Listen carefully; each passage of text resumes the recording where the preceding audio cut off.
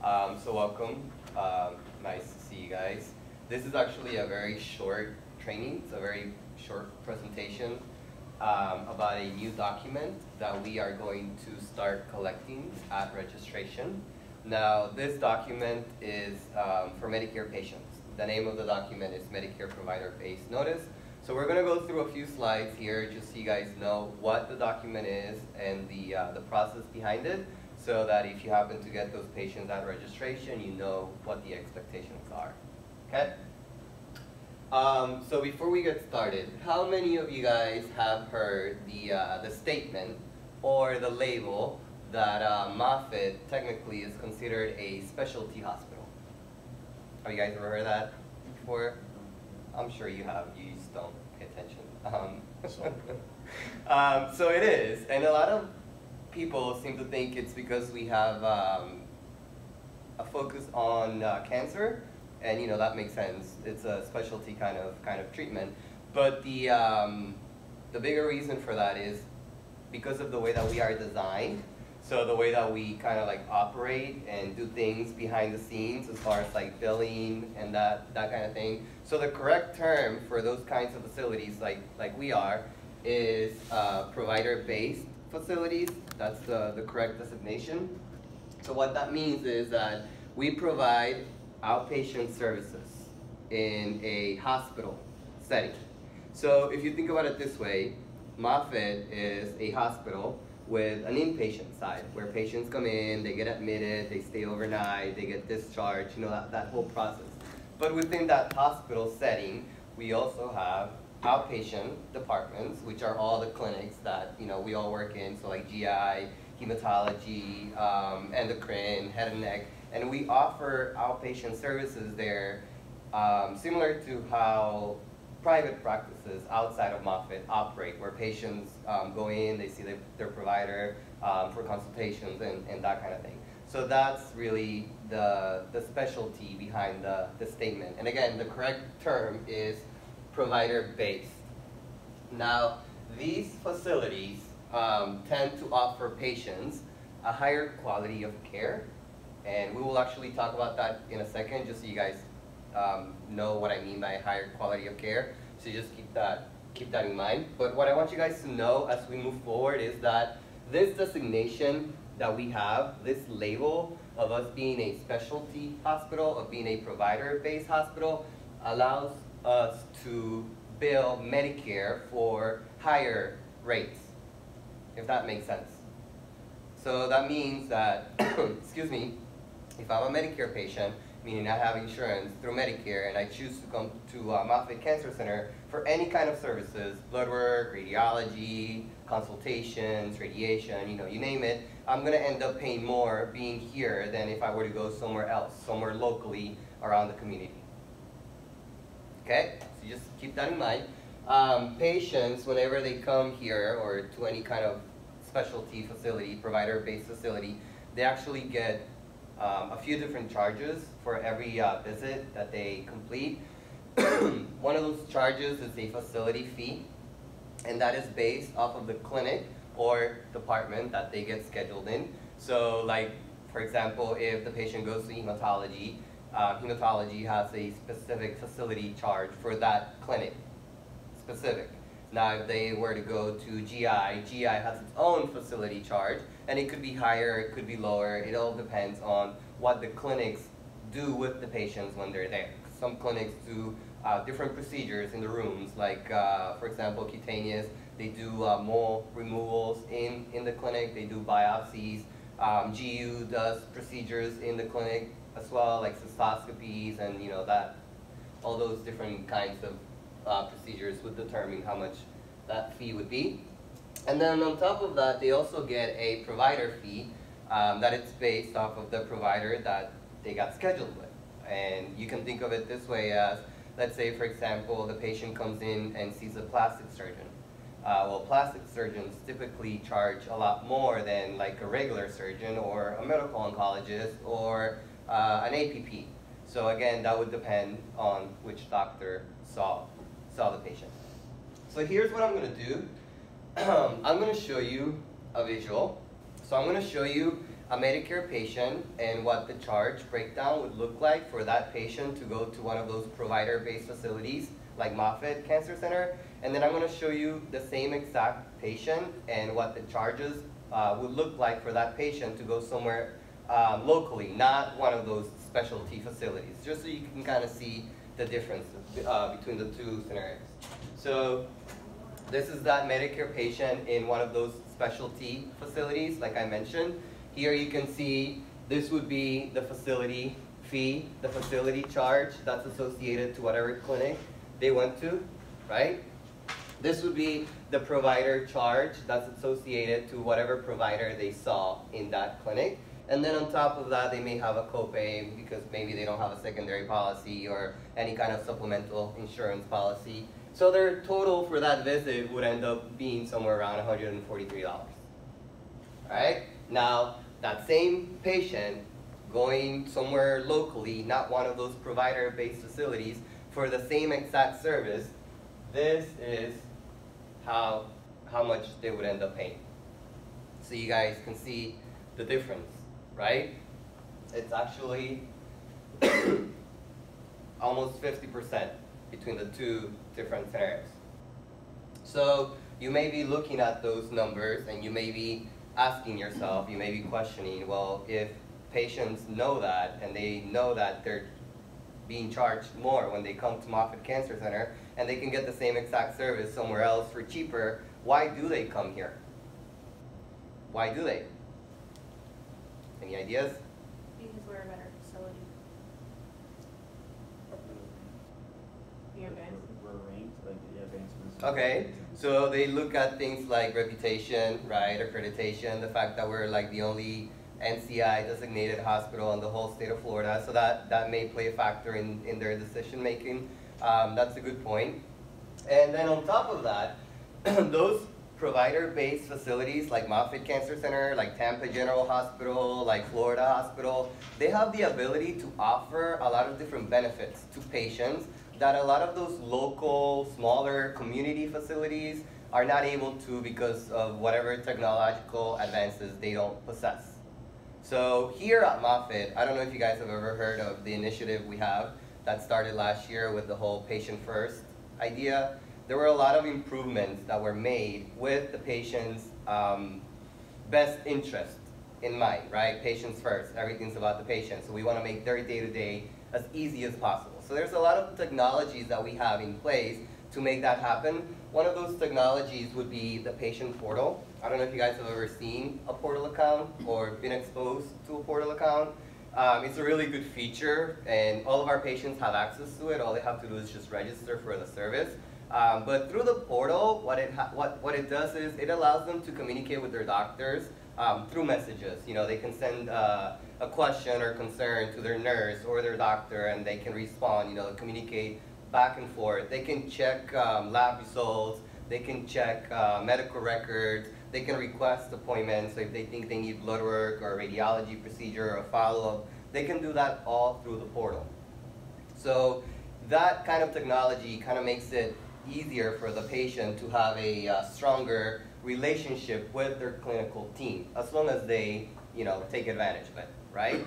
Now, me personally, I don't know about you guys, but I'm not really a phone person per se. For me to pick up the phone and call someone, I really have to like think about it and think about it and think about it and then probably wait until the last minute to actually do it. Even with family, it's just, I don't know what it is. I just don't like talking on the phone. So the fact that I could do all of that in a healthcare setting, take care of my healthcare issues, all electronically, for me that's a huge benefit. So if I were considering coming to Moffitt and paying more for being at Moffitt versus another facility that doesn't have that kind of benefit, for me, this would be a huge plus to make that decision. So you just kind of, you know, think about that. And then another benefit that these facilities offer patients that a lot of those smaller facilities are not able to is the ability to coordinate their care across multiple departments. So think about it this way. When our patients come to Moffitt Cancer Center, are they here just to see the doctor? What else are they here for? Blood work, radiology services, some of them need infusion services, radiation, some of them need rehab, dietitians, social workers, right? We have all of that in one place. So it's kind of like a one-stop shop in a way. It's convenience, right? And typically you have to pay more for convenience, right?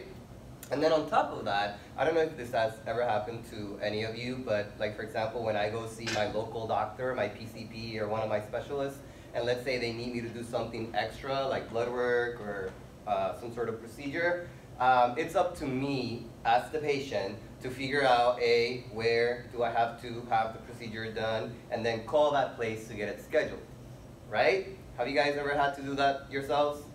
Whereas here, the patients, all they do is just show up, and whatever they need to have it scheduled, we do it all for them. We coordinate all of their care. So again, it just makes it easier on them. So that's another benefit, in my opinion.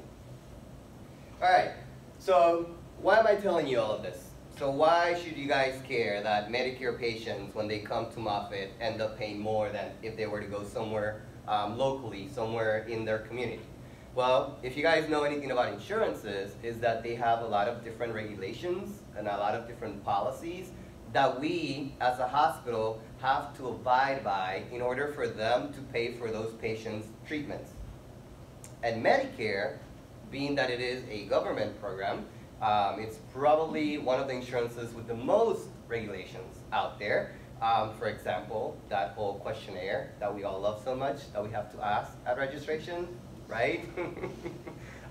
So what would happen? What would Medicare do to us if we don't ask those questions when we're supposed to ask them? Big fun.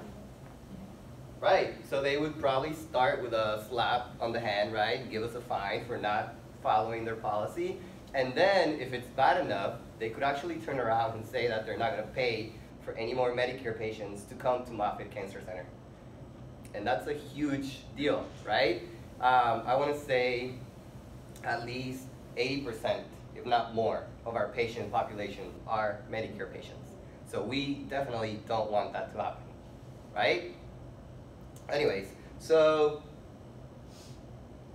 last year, Medicare went live with a new policy, a new regulation that requires all of those provider-based hospitals like Moffitt Cancer Center, like TGH, like Florida Hospital, to be upfront about the fact that we are more expensive than other facilities. So they are asking us to inform patients when they come to Moffitt Cancer Center that when they are here, they're going to end up having a higher coinsurance liability than they would if they were to go somewhere locally.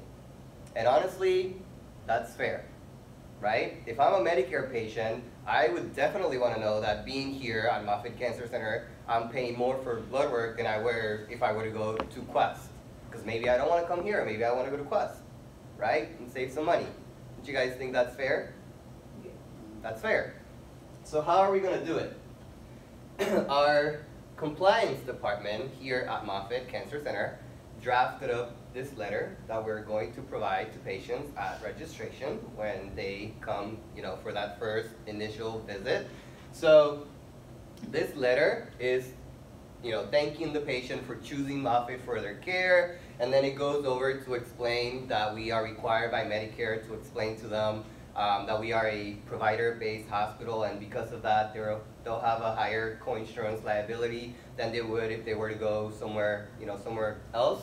And then it gives them the different kinds of appointments that they could have while at Moffitt Cancer Center, and what the difference would be for each of those services in comparison to other places around the community. Now, these are just estimates, right? It could be more, it could be less. Like I said at the very beginning, it's all based off of the clinic that they go to, and it's all based off of the provider that they see. So these numbers are just estimates. And then at the very end of the letter, it gives the patients the contact information for the business office if they have any questions or they need any of their concerns addressed. Our responsibility is just to provide them with the letter, and they just have to acknowledge it, and then we keep going business as usual. This is just for new patients though, right? We'll talk about that. Okay. Actually, I believe that's the next slide. So, excuse me, right now, Remember how I said the policy went live last year? We have not been doing it. So we are 0% compliance right now. So that means that if Medicare were to come through our doors and look at our records, we would be in a huge amount of trouble. So we have to start somewhere. We have to show Medicare that we're listening, that we're paying attention, that we're going to do what they're asking us to do. So that's where we're going to start with all of the new patients going forward. Now, are we asking all the new patients to acknowledge the letter? What kind of patients? Just Medicare patients. So if a patient comes in and they have Blue Cross Blue Shield, do they need the letter? No, because why do they care that Medicare charges more? They don't have Medicare, right? It's just patients that have Medicare. Now, all the existing patients that have been coming here for a while for treatment, they also have to acknowledge this letter at some point or another. So we're going to do it the same way that we've done those patients in the past whenever we have something new going live. Whenever it's time for them to do one of those interviews, one of those 30-day updates where we go through the system and we verify, their address, their phone numbers, their employment, all of their doctors. At the end of that process, and honestly, it doesn't really matter if you guys do it at the end or at the beginning. It's up to you how you do your flow. But somewhere during that registration, just take a few seconds to look at that patient's record on the iPad and see whether or not any of those forms are missing. And if they are missing, then you would collect them at that point. Because you guys know some of those forms expire, right? So we have to recollect them every once in a while. So when you're doing updates for patients, that's one of the requirements, is to make sure you verify that the forms are all on file. Does that make sense? Okay, so that's what we're going to do. So next, I am going to go ahead and pretend that I'm registering a patient like you guys would in the clinic. So, typically this would be on the iPad where you guys collect all the forms. Excuse me. I'm going to go ahead and search for a test patient here in the system. I'm just going to go ahead and pick any of them.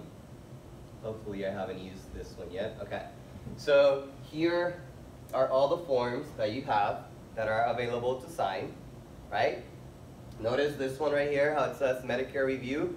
This would be that new letter that you guys just saw. Now, in production, when it goes live, it is not going to be called Medicare Review. The name of the form is Medicare Provider Based Notice, like I showed you at the very beginning. Now, notice for this form, there's no color, right? It's blank. So typically, when you go into the iPad and a form is missing and it's required, what color do you typically see next to it? So why isn't this one red for this patient? Because they don't have Medicare. They don't have to do anything with that form. So if this was a Medicare patient and that form was missing and it was required, you would see that red box next to it. So the system will alert you in those scenarios, but you still have to look at it. Does that make sense? Yeah. Okay, so we're going to go ahead and pretend that it is a Medicare patient, and we are going to go ahead and add it. So once you click on the plus sign, it brings up the letter. So here's the header. Attention Medicare beneficiaries. Thank you for choosing to receive your care today at one of Moffitt's outpatient centers. We are required by Medicare to inform you.